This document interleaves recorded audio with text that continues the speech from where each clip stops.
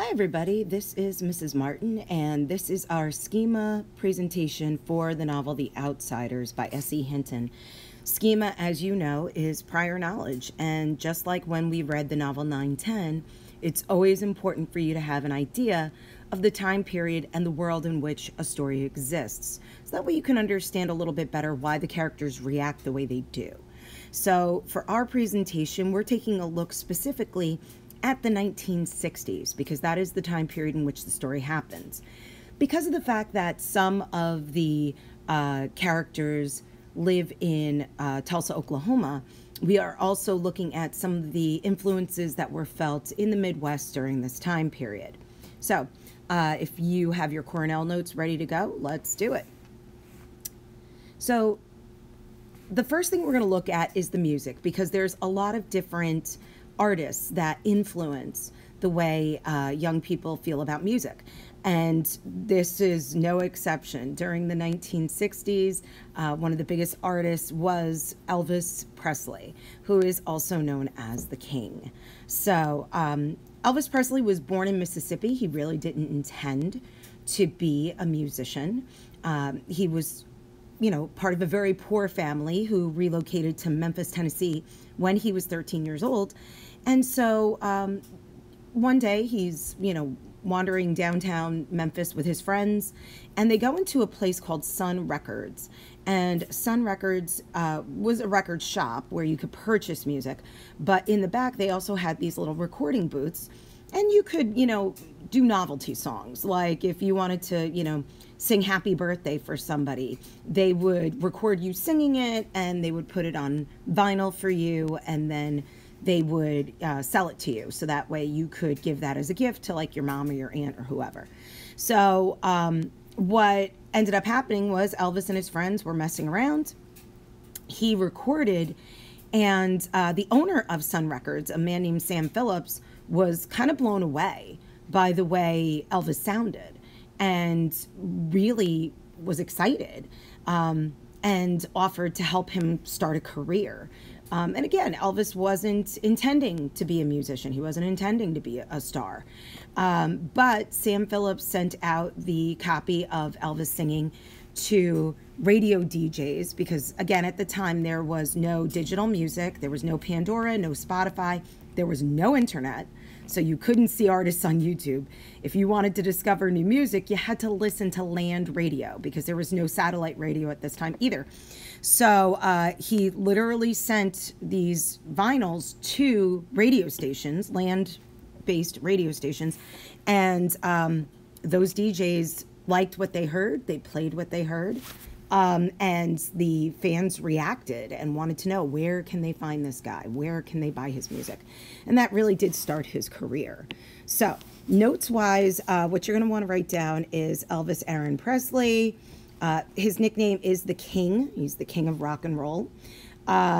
Age 19, discovered by Sun Records owner Sam Phillips. This is where it gets interesting for him. In 1956, his hit was Heartbreak Hotel. It was his first #1 hit. So that really did introduce him to the entire country and the world. And to this day, you can find Elvis fans in all corners of the world. What gets interesting is that Elvis always wanted to serve his country. So in 1958, at the height of his stardom, he had several #1 hits, things like Hound Dog and Teddy Bear. And people thought, okay, great, he's just going to keep producing this great music and touring. He decided to join the army and fulfill his dream of serving his country. They did shave off his hair, which was a big deal, believe it or not, because he was very well known for his iconic hair. And then he wore the uniform, and they put him into service. But he didn't serve in the military the way regular folks would. They used him more of as a cultural ambassador. He toured around Europe, he toured around the world, and he spent 2 years doing that. So in a way, Elvis did serve his country, but probably not the way he had imagined when he wanted to sign on. In 1960, he returned to the U.S. and he told his management he really didn't want to tour, because at this time, the way musical acts would get their following and their fans was by touring excessively. We're talking in excess of 250, 300 days a year. So it's a lot. He didn't really want to do that anymore. So instead, he told them he was interested in making movies. And for every movie he made, he contributed to the movie soundtrack, which makes sense. But it also widened his fan base, believe it or not, because in the early 1950s, when he first broke, young kids loved him. Adults, not so much. They considered him a bad influence. They considered him negative. When he was pictured on TV, they would only shoot him from his shoulders up because they were concerned that his wild style of dancing would drive kids crazy. So, unfortunately, a lot of the adults really didn't see the appeal. But in the 60s, when he started doing 2 movies a year and he was constantly represented in these different roles in movie theaters, all people of all ages fell in love with Elvis. And that really did become a huge part of his legacy. Elvis Presley did die in the late 1970s. He died of an opioid drug overdose. So that goes to show you that, some incredibly talented people get caught up in addiction in unfortunate ways. And because of that, we will never really know what his full potential would have been had he survived past the age of 40. So with that being said, I'm going to ask you to jump on over to Google Classroom and click on the video link so you can enjoy the clip from one of his first movies, Jailhouse Rock, which the adults weren't crazy about because it looks like they're having a great time in jail, and that's really not what you want your young kids exposed to. So you can pause this here, jump on over, watch the video clip, and if you like what you hear from Elvis, put a star in your notes next to his name. If it's not for you, just put an X, because different characters in the book we're about to read react to Elvis differently. Okay, if you are back, that means you've seen the Elvis Presley clip. And now we're going to move on to a different style of music, and this is country music, which is represented here by Hank Williams Sr. As I said earlier, our story takes place in Tulsa, Oklahoma. So this is the Midwest of our country. Country music has always been very big there. And Hank Williams is a big part of the reason why. Hank Williams Sr. was actually born in 1923 in Alabama, but he, unlike Elvis, knew he wanted to be a musician. It's something he pursued from a young age. It took him to about the age of 21 to become famous, but once he did, he was very prolific, meaning he wrote lots and lots and lots of songs. So if you put in your notes, please, he recorded 35 singles that would place in the top 10, okay? And then that includes 11 that were #1 hits. Now, please understand, he became famous at age 21. Unfortunately, Hank Williams Sr. died at age 29. So his career only spanned 8 years, but within that 8 years, he had such a connection to the public that his songs hit #1 11 times. That's more than one #1 hit per year. And he released 35 hit singles. So this guy, his lyrics, his musical arrangement, the notes that he chose, everything resonated with people, so much so that even still today, he's considered a major influence on country music.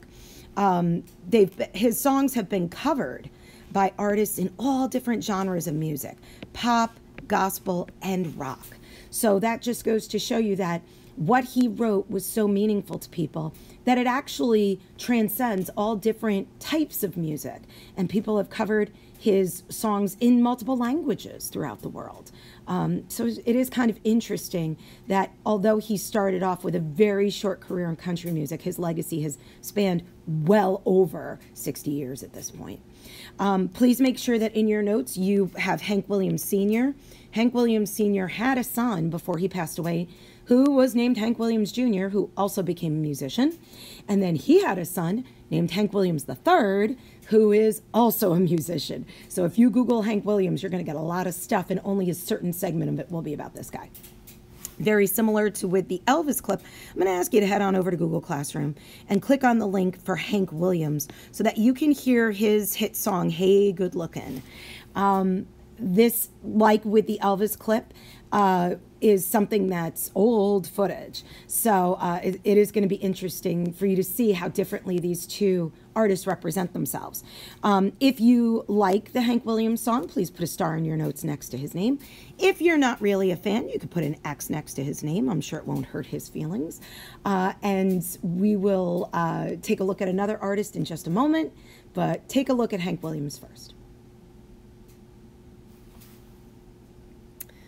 Okay, and we're back. So this next group you likely have heard of, even if you're not entirely sure you've heard of them. The Beatles have had a profound impact on musical history. The Beatles consist of 4 key members. In the back on the drums, we have Ringo Starr. In the front with the guitar facing to the left is Paul McCartney. In the center, we have George Harrison, and on the other side from Paul is John Lennon. So a bit about the Beatles. John Lennon and Paul McCartney, the 2 men on the outside, they actually were good friends when they were your age. They started writing music together as young kids. They were friends in school. They would hang out together, and to pass the time, they would write songs. So this was their hobby. This was something they loved and enjoyed. And so as they aged, they decided to put together a band. The first band they put together was named the Quarrymen, and they formed that band around 1955. Their original drummer was a guy named Peter Best, who wasn't really entirely invested and didn't really think the group was going to make it. So he quit the group, and he was replaced by Ringo Starr. So in 1960, the Beatles had their lineup, and they changed their name to the Beatles. It really only took about a year at that point for them to hit big in England, where they're from. So the Quarrymen toured through bars and clubs in England for a lot of years, but the Beatles really hit big after about a year. But if you remember our growth mindset video, the one about the famous failures, you'll recall that American audiences didn't have any idea who the Beatles were because American record companies would not sign them. I know it seems strange to us because we have things like Pandora and Spotify. We can source music from around the world today, but at this time, American record companies would only release American musical acts to the American public because they really didn't think that American audiences would be interested in what it is that would be presented by groups from other countries. And unfortunately, they were wrong. It took until 1963, but in December of 1963, the music of the Beatles finally was released in America by an American record company. And by February of 1964, they had their first American #1 hit called I Want to Hold Your Hand. It sold 2.6 million copies. So we're not talking downloads here. This wasn't a very easy click it on your computer and you've got it. 2.6 million copies during this time period means that 2.6 million people got up out of their house and drove to a record store and purchased a vinyl record of this song because they like the Beatles that much, which is pretty impressive. So what we're actually going to see is something groundbreaking because without the Beatles having done this, other groups from other countries wouldn't have been able to make it big in America. And that's why they call this the British invasion. This has nothing to do with the American Revolution. It has everything to do with the fact that after the Beatles were signed and became such a huge hit, record companies in America figured, oh, we've got other groups we can sign. And that's how bands like the Rolling Stones became famous in America. Now, as far as our video clip for these guys, you're actually going to see I Want to Hold Your Hand, which they performed on a talk show called The Ed Sullivan Show. A couple of things I want you to notice while you watch the video clip. The first is that the audience members are extremely dressed up, and that's because at this time, television was still pretty young, and not every house in America had television. So TV shows weren't that common. There were only maybe 3 networks if you lived in a city like New York or Los Angeles. In Tulsa, Oklahoma, where these kids are, they maybe only had 1 or 2 channels. So a TV talk show filming was a big deal. So the audience members in this Beatles clip are extremely dressed up. Now, the other thing I'm going to point out to you is they all look very old, but they're not.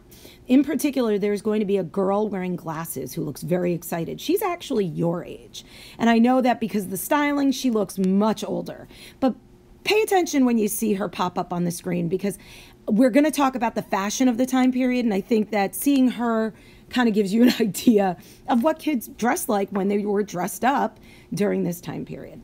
So just like before, you can pause this video link and jump on over to Google Classroom and watch the clip from I Want to Hold Your Hand.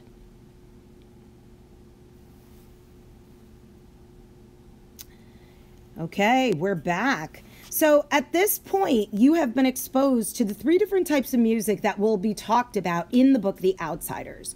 So if you were a fan of Elvis and Jailhouse Rock, chances are in our book, you would be what's called a greaser.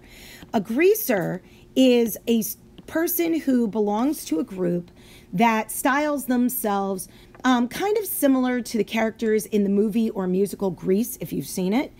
If you've not seen it, they try to do their hair a little bit like Elvis. And in order to get this look at that time, the only styling product available to them was hair grease. And so that's where the name greaser comes from. So this was a time before gel, mousse, hairspray, the whole thing. So for our greasers, Elvis was really their role model. And they consider themselves to be pretty tough. I will tip you off right away that when we read about the greasers, they're going to call themselves a gang. And I want you to just be aware that a gang during this time period is not the same as a gang in today's world. When we talk about gangs in today's society, there's a lot of criminal activity involved. Usually drugs, alcohol, illegal activities, theft, things like that. During this time period, anybody who hung out with a group of friends had a gang. And that was pretty much it. And so you'll see that our characters in the novel describe themselves as just a group of friends. So by that definition, pretty much anybody belongs to a gang.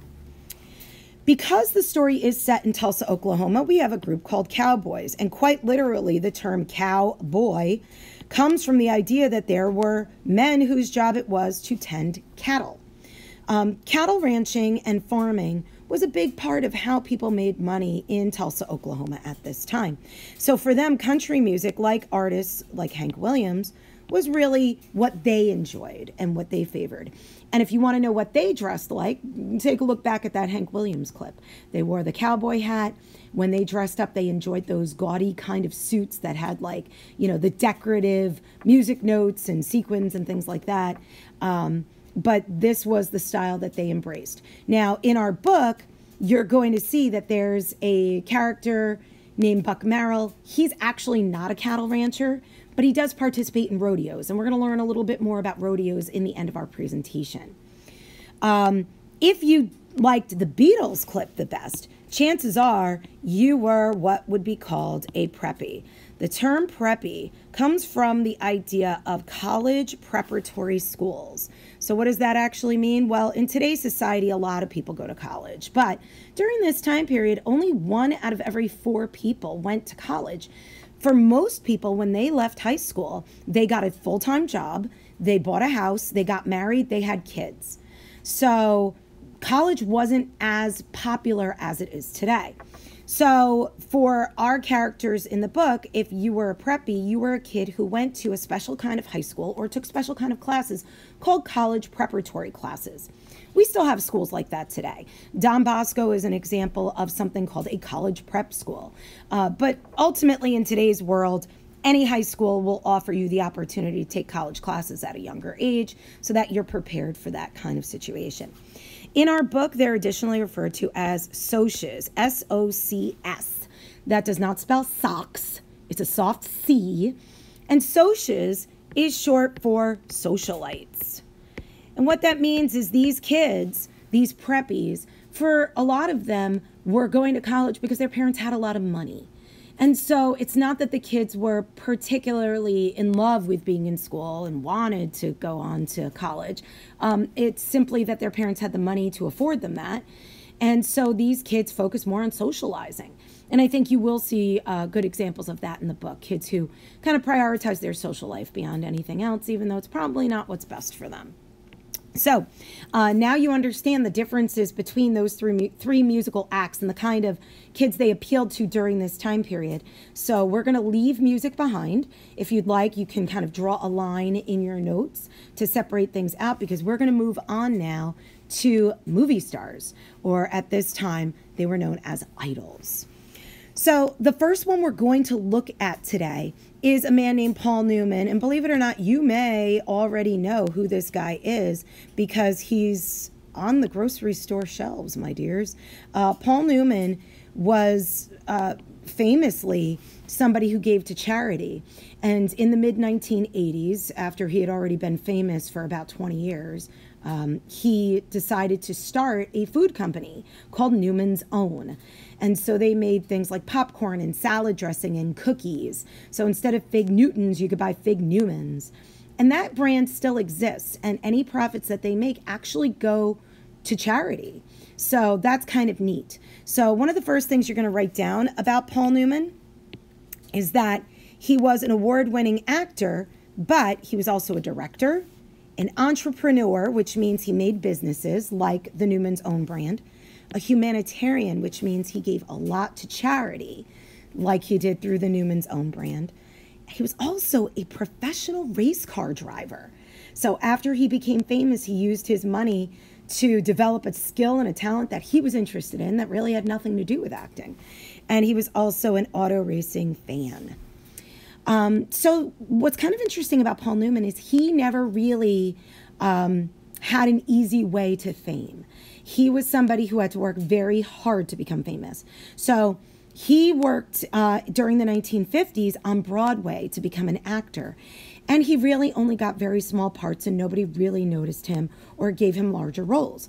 So he decided to go to Hollywood because at this time, television was just getting started. There was a lot of filming going on in Hollywood. So in Hollywood, he got very small parts on television programs. The first time he was actually given a movie part, the film failed. And this was in 1954. So the film was a box office failure. It was called The Silver Chalice. Nobody saw it. Nobody wanted to see it, which is kind of sad. So he didn't give up, though. Like any good person with a growth mindset, he kept trying. And eventually in 1956, he landed the role of a very famous boxer. And that boxer really existed. This was a biography movie, so it was a biopic. And it became a huge hit. It was called Somebody Up There Likes Me. And fans of the boxer came to see the movie because it was about his life. And they saw how amazing Paul Newman was in it, and his popularity just exploded. By 1958, he was being offered film roles multiple times a year, and all the films that were coming out were huge hits and very well received. He won Oscars during his career. He won the Best Actor in 1958 at the Cannes Film Festival. But his career actually spanned so many years that he starred in over 50 films. And if you think about it, it takes a long time to make a film. So his career actually spanned from the 1950s on through to the 2000s. The last film role that he played in, you may be familiar with. He was the voice of Doc Hudson in Disney Pixar's Cars. So if you are a fan of Disney Pixar's Cars, you'll notice that Doc Hudson is really only featured heavily in the first movie, and that's because Paul Newman actually passed away during pre-production for Cars 2. And so the writers had to kind of scramble and change the script around. And so Doc Hudson really doesn't speak much in that movie. By the time they wrote Cars 3, they did it as a tribute in part to Paul Newman. And the flashback scenes of Doc Hudson were done with the audio recordings that he did for Cars 1 that weren't used in the original film. So they found a way to repurpose those sound recordings and give Doc Hudson a proper send-off and a proper tribute. Now, if you want to pause here, you can jump on over to Google Classroom and click into the link of Doc Hudson from the film Cars, and you'll get a nice little reminder of exactly who Paul Newman was and what he sounded like.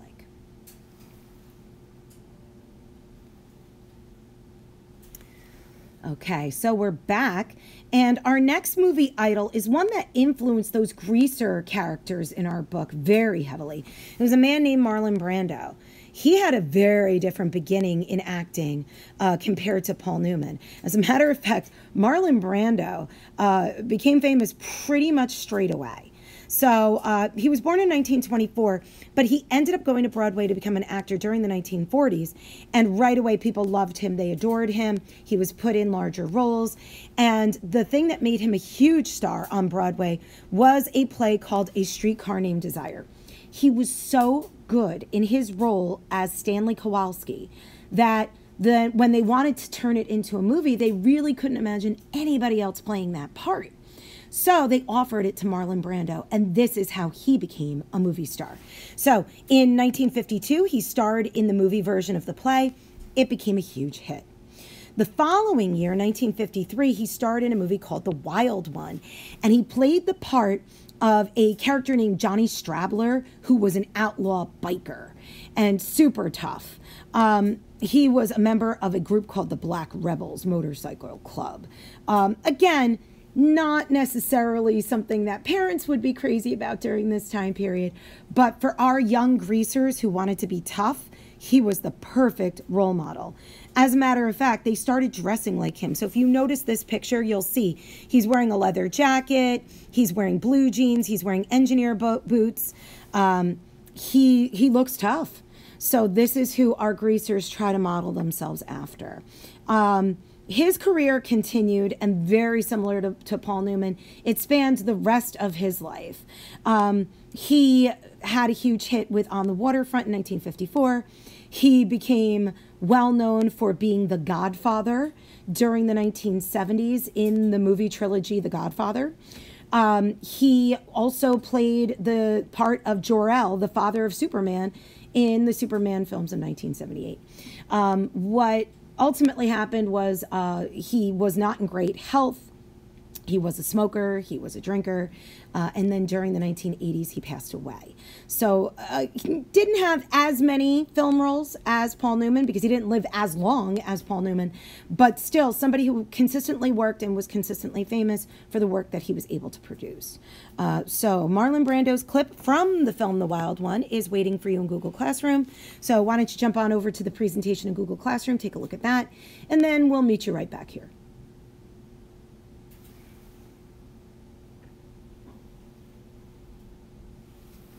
So at this point, if you want to draw a nice line for yourself, we've looked at the two actors who are going to be referenced in the book. Now we're going to jump into the cars because, like most teenagers in America, the kids during this time period really were excited about the idea of becoming a driver and owning a car. So we're going to look at 3 different types of cars, and in the Google Slides presentation over in Google Classroom, you should be able to see the commercials for these cars, which is kind of cool. So let's start off with something that still exists today, the Ford Mustang. So the Ford Mustang actually started out in 1965. It was the most successful launch that the Ford Motor Company had had since the Model A Ford. Now, the Model A Ford happened in the early 1900s when there just weren't any other cars available. The only people making cars was Ford.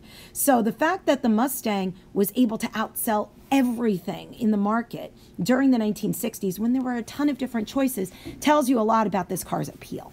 Okay, the car was considered what we call a sports car today, or a pony car is what they called it at that time. And it means that the car had a long hood and a short rear. So if you take a look at these pictures at the bottom, the one to the left, this one, the convertible, that actually is a 1960s model. And the one in the center, also a 1960s model. What was interesting was this car was so popular that during the 2000s, the Ford Motor Company reinvented it, redesigned it, and brought back that original Mustang body type. And that's the one that's pinstriped in the lower right corner. So the car has been popular for a long, long time, even though it went through a lot of different redesigns.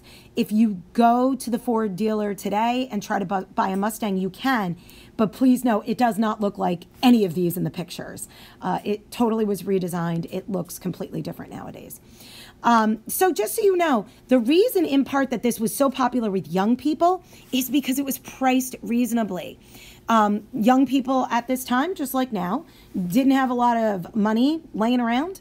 So in order to attract a younger audience, they priced the car pretty low. And they expected it to sell about 100,000 cars in that first year. Instead, it actually sold 418,000 cars. So that quadrupled what they expected it to do. To this day, it is still one of the most popular cars that the Ford Motor Company sells.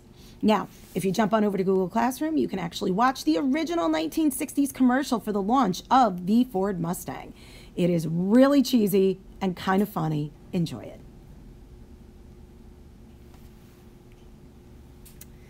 Okay, so our next car that we're going to look at is a car that does not exist anymore. If you can find this on the classic market, it is worth a ton of money because Corvairs were only produced for a very short amount of time. Notice the name is Corvair, not Corvette. Corvettes are a different car altogether, okay? But Corvairs were created by the Chevrolet company to compete with Ford, because Ford was having so much success with Mustang. Corvairs were produced between 1960 and 1969. They stopped producing them in part because this car was not safe. If you take a look at the pictures of it on the bottom, it doesn't look terribly dangerous to us in today's world. But believe it or not, because of the way this car was designed, it was super, super fast. Now, what does that mean? By today's standard, it probably isn't that fast, but this car could get up to about 80 miles an hour. And when you take that kind of speed and you couple it with inexperienced teen drivers, it became problematic. So the Corvair originally was sold pretty much for anybody, but the way it handled became an issue. Because if you take a look at this car, this is a car that, if you notice, doesn't seem to have a very stable top. We have the convertible version in two of the pictures. And even the one that's the hard top doesn't seem to have too much of a solid base. This car was actually the subject of a 1965 book called Unsafe at Any Speed. And what that book noticed and studied was the fact that for the 5 years between 1960 and 1965, this car had a history of flipping over. So when it would pick up speed, it actually became so lightweight that the car would flip. And these young and experienced drivers didn't know how to manage that. And so consumer advocate Ralph Nader came out and wrote this book about this car. And as a result, in 1966, the sales of this car fell to half of what it was in 1965. So this, between the bad press and the fact that the Mustang was dominating the market, and Chevy had another sports car that was selling much better and was much safer, the Camaro. They decided by 1968 that they were going to stop creating the Corvair. So the last model of Corvair that existed was in 1969. And ultimately, like I said, in the collector market nowadays, it's hugely popular and very expensive to get your hands on one of these because so many of these cars just don't exist anymore since they were only produced for 9 years. So if you'd like to take a look at the commercial for the Chevy Corvair, that is also waiting for you over in the slideshow in Google Classroom.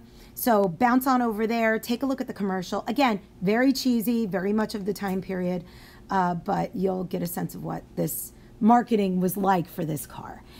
So pause me here and we'll meet you back here in a second. Okay, the last car we're going to look at is actually a car from the 1950s. Why? Because this is the kind of car that art greasers could afford. If you think about it, some teenagers don't buy a new car. They buy a used car because that's cheaper, it's less expensive. And greasers during this time period were no different. because they didn't have a lot of financial advantages, they bought the cheapest cars they could. And for them, that included the Chevy 150. Now, because these cars at this time were between 5 and 10 years old, they wanted to make them look different. So if you take a look in the lower right corner, this is what the car originally looked like when it sold during the 1950s. But if you take a look over here to the left, this is what our greasers would do. They would customize the car. They would try to make it look tough. They would try to make it look sporty so that they could be proud of what they were driving. So it really did introduce the idea of personalizing your car, detailing it, putting decals on it, pinstripes, making it look like a race car. And so ultimately, any kind of individualization of car design, we can in part hand to the creativity of kids during the 1960s who were personalizing their used cars to make them look cool. So this car originally was sold to families. It is a very large car. It is heavy. It is slow.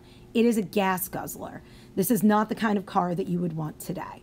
It is also extraordinarily loud. So for our video clip over in Google Classroom, you're not going to see a commercial for this car. Instead, what you're going to see is an actual video clip of one of these cars being driven today. And it's not a long clip. It's maybe only 15 seconds. But I wanted you to be able to hear what it is that these particular cars sounded like. So what you'll notice is that in your notes, you're going to want to put down that greasers were the ones who purchased these cars. So there's not a lot else really to say about them except that they were customized. So that means these guys made it personal so that they looked cool. Okay, so take a pause here and let's pop on over to Google Classroom and you can take a look at that very short clip of the Chevy 150.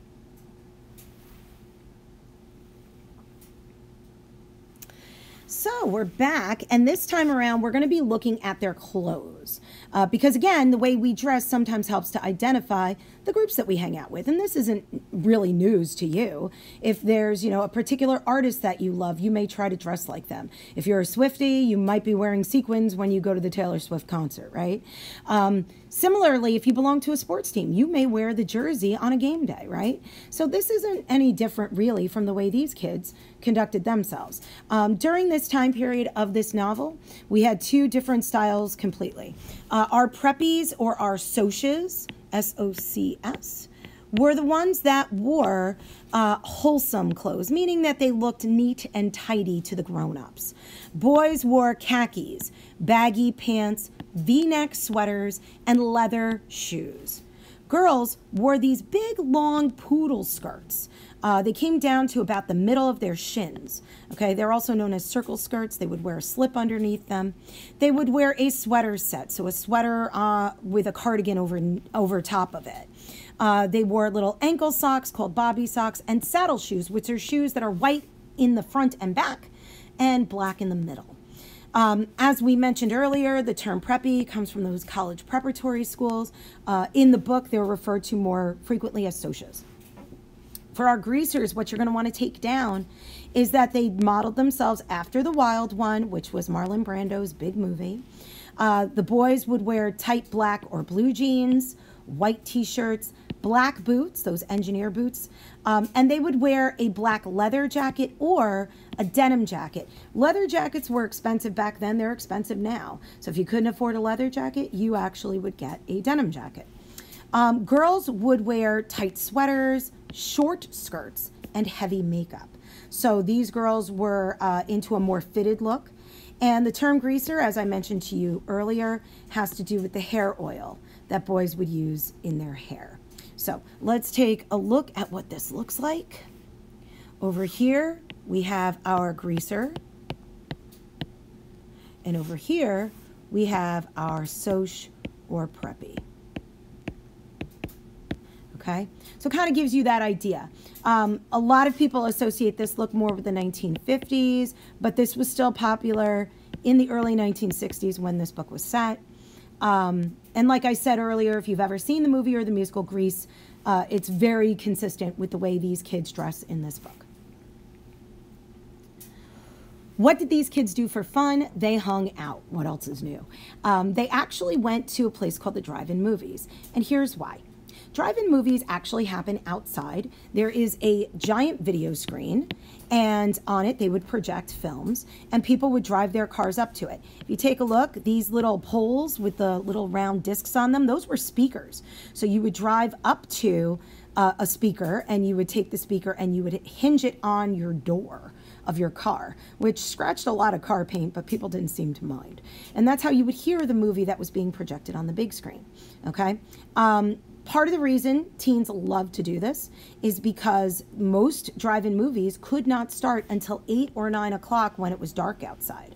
So what does that mean? Well, in this time period, the 1950s and 60s, kids were usually expected to be home by dark, and there was nothing open past 10 p.m. But the drive-in movies were different. Drive-in movies very often would show a double feature. And what that means is a movie would start at 8 or 9 o'clock, and then they'd show you a second movie that would start once the first movie ended. So you could be out until midnight and tell your parents you were at the drive-in movie theater. And so for a lot of these kids, that was a very popular way to go, okay? You'll notice in this picture, we have a young man who's kind of climbing out of the trunk. That's because people were charged by the person in their car. So if you couldn't afford to go to the drive-in movies, and you can see how big these cars are, you can fit a few friends in the trunk of the car, and only the driver pays. And at the time, you paid maybe 25 cents to get in per person. And if there's only one person in the car, that's 25 cents. They're not checking the trunk to see if you've got 2 or 3 friends hiding back there. So drive-in movies, very popular at this time period. Another popular hangout that's really tied to our setting of Tulsa, Oklahoma is the rodeo. So as we talked about earlier, cattle ranching, farming, dairy farms, these are all the way people in Oklahoma made their money at this time. So the rodeo actually was developed as a way of using those skills from cattle ranching and farming and showcasing them. Okay, so actually what is a rodeo? It's a show where cowboys and cowgirls showcase their roping skills and their riding skills. Okay, it was considered a sport and still is considered a sport by some people today.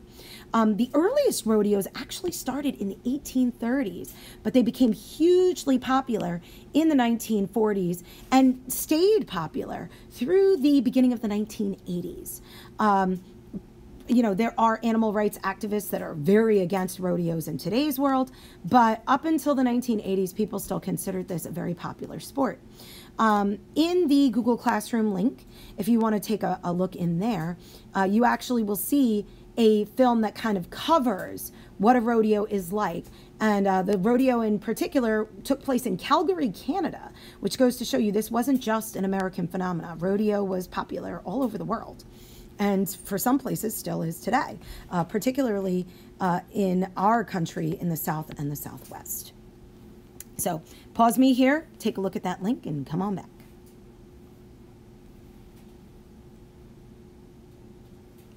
Okay, so what we're going to do is have you jump into a KWL chart, just like we did in the beginning of 910, because I'm interested in knowing what you already know about the 60s.